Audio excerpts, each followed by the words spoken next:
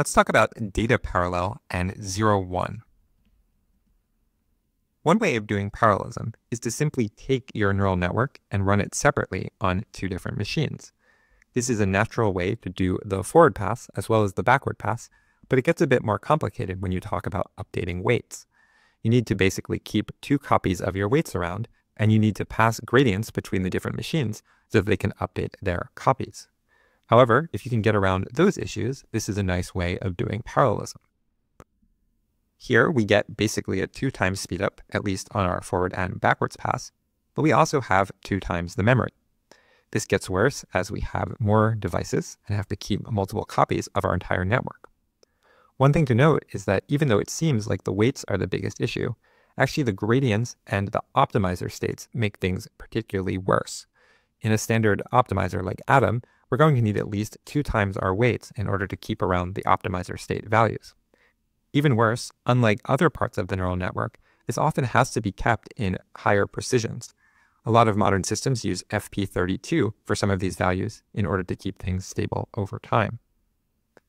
Before we talk about the memory though, let's talk a little bit about how we update multiple copies of our weights. The main idea is going to be to use a collective communication primitive. These are different operations that are built in to the structure of NVIDIA's communication protocols, but also things that can be implemented directly by users. The standard one we'll use for calculating the updates to our weights is known as allReduce. It's a way for several different nodes to communicate with each other while also running a reduction on these values. allReduce here will take the values A, B, and C, which are stored on different nodes, then we'll add them together and then pass the added together value to all of the different nodes. This is particularly useful for accumulating all the gradients that were calculated by the backwards passes of all our devices, passing them to each of the machines so that they can do their updates.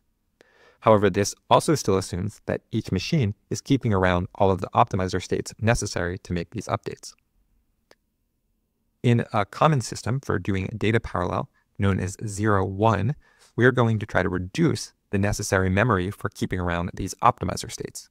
ZeRO-1 notes that for systems like Atom, most of the memory is going to be coming from keeping these optimizer states, but that they're not actually utilized during the forward and backwards pass, but only during the update.